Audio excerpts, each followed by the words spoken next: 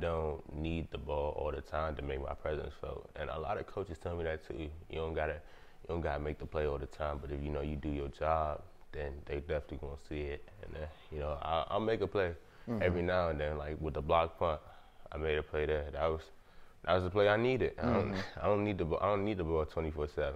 I got you. All right. So when we talked back in the fall, you were very much on the Kyle Pitts Megatron. You're very much in that mode. Like, that's probably what I'm going to be. Yeah. I'm probably going to be, you know, a matchup nightmare as a pass catcher.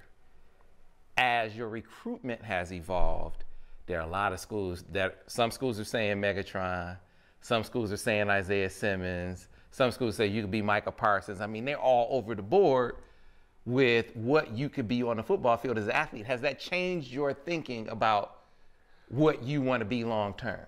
Nah. I mean, most likely with track and field and stuff, I'll probably go to the offensive side.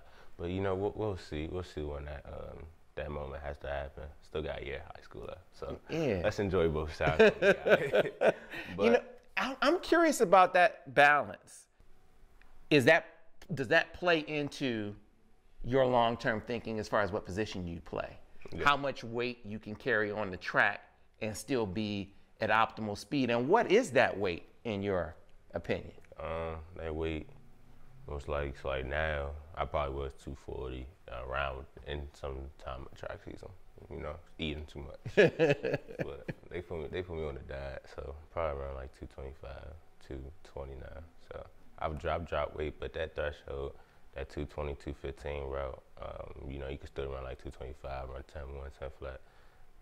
But if I want to go like long-term at track, you know, stop football and not like really get down and dirty with it, and then I'll probably be like 210. I got you. Straight muscle. So I mean, it's possible, but like right now, I could probably run like 10 flat at 220 pounds.